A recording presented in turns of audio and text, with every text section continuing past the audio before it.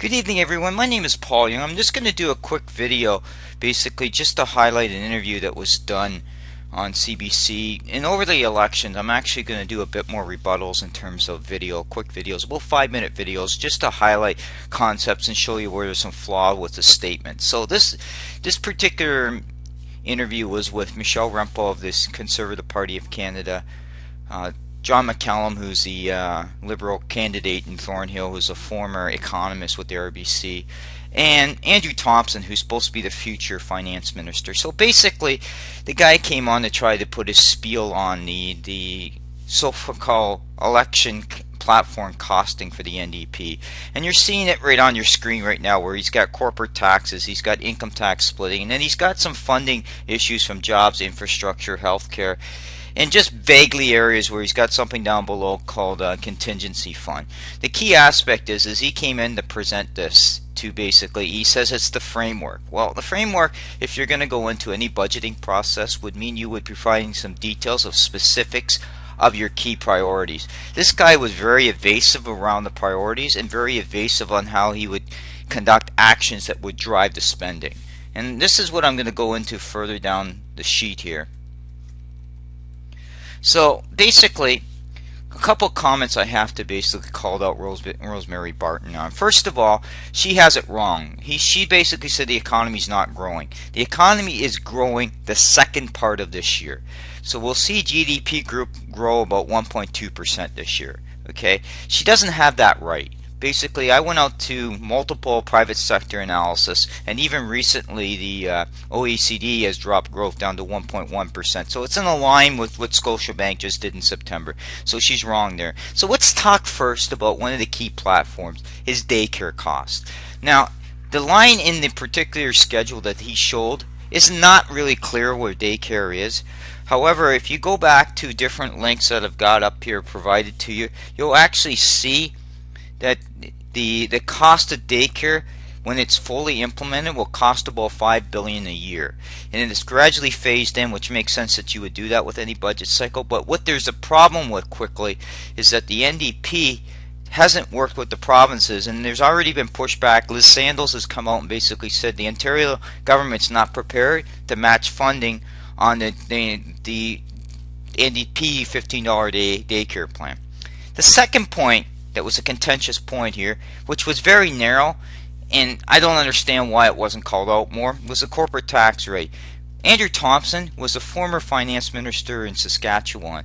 He basically reduced corporate taxes in Saskatchewan. Now he thinks it's a good idea to increase it. So just to set the framework, now that he's running for federally, he thinks increasing corporate taxes right, but at a provincial level he thought it was wrong. Second point is that corporate taxes drive business investment. You're going to hear a ton of things about cash hoarding. You're going to hear a ton of things about other aspects that companies are parking money on their balance sheet. In essence, in cash hoarding's example, 60% of all money is held by about 30 to 40 companies worldwide. Most companies reinvest money over time. And if you don't believe me, you can go out and look at foreign direct investments, or you can go out and look in the Stats Canada report and see capital expenditures. They have been growing each year, and if you take out the oil sector impact, there actually is growth. You are seeing companies redeploy cash back into their business. So it's a misnomer when you hear that statement. The second point is the $3.7 billion being shown does not reflect the fact that the small business tax will be cut immediately in year one from 11 to 9%, which will drop the Treasury by $2 billion. So if you can't get the small business tax rate right, and you all of a sudden he's got this bump up of $3.7 billion, how accurate is that $3.7 billion number? I don't believe it's that accurate. When I did my own calculation, I estimated the impact from their tax, and it's conservative, is about 2.4 million increases, about 2.4 increase in 1 year. Now, again, there's other factors that go into that play, so that number might be a little bit conservatively high, so you have to take that number with a grain of salt. And I'll give you a good example. When they did the minimum wage calculation in terms of federal jobs, they overestimated that. So anything the NDP does, you can bet your bottom dollar it's overestimated. The next point that I want to bring up is the contingency fund. They got this big basket of contingency money. My guess It's a part of when they start going through their platform to cost out more, they're going to basically have more discussions in that. Well, that's fine, but you should be very clear what that contingency fund is. All Thomson did was went around it and was evasive. There's other 2 points that were never discussed around taxation. One is the CPP enhancement.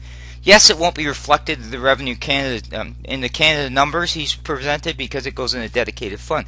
However, it impacts business. So if you're going to hike corporate taxes, hike CPP, bring in a cap and trade system, bring in more regulation, you're double whamming business. Business can respond to gradual changes in policy, but that's not what you get in NDP government. Day one, they're going to bring in their radical changes and say, business, suck it up, buttercup.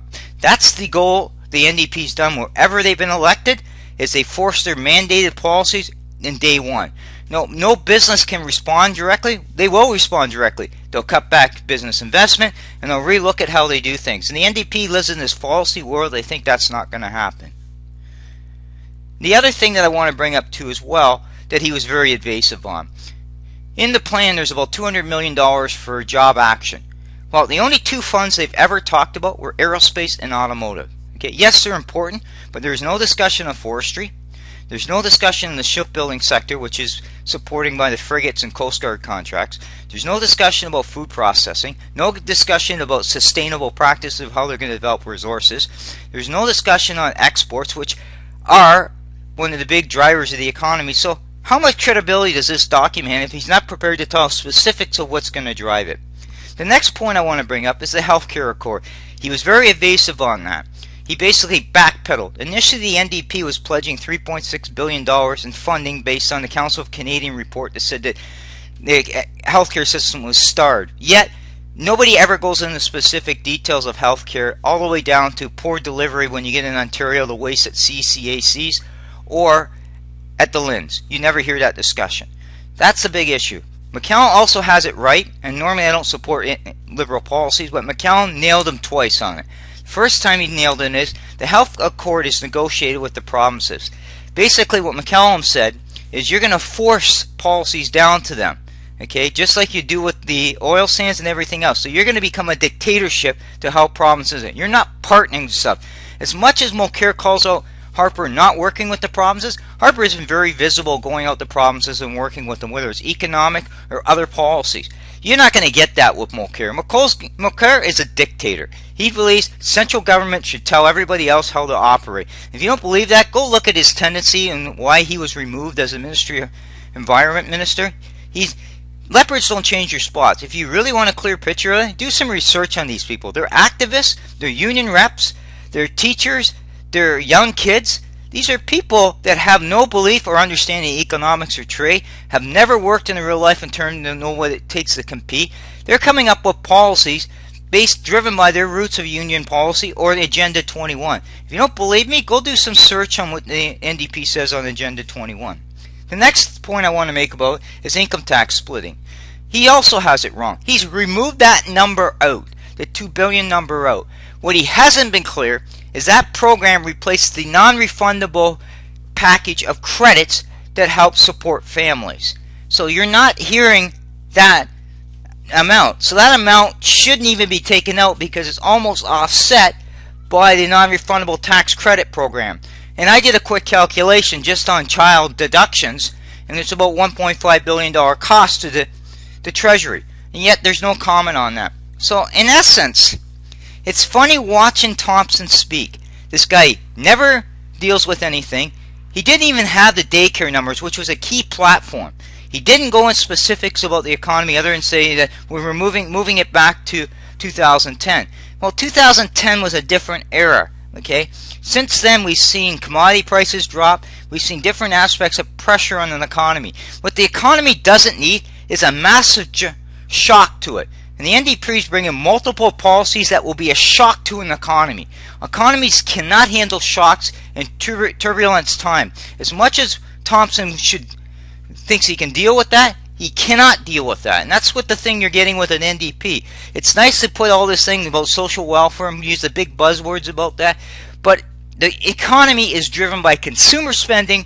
It's driven by exports. There's nothing in this platform that's going to drive that. If anything, it's going to reduce that down, that put more pressure on those sectors, and that's not something Thomson was clear on. So when you make cast your votes, I think you should really ask specific questions, the validity of these statements by the NDP, whether or not they're going to align to helping the middle class. If this guy truly wanted to support the middle class, then why isn't he pushing a package in his meeting and discussion with Rosemary Barton around the middle class? He never did that. What he did was evasive around basically taxation, the healthcare core. He never once said this plan will support the middle class. So if Mulcair wants to defend the middle class, wouldn't you think that this guy would come up with a crib note to basically explain how this plan would help the middle class? And he did not do that.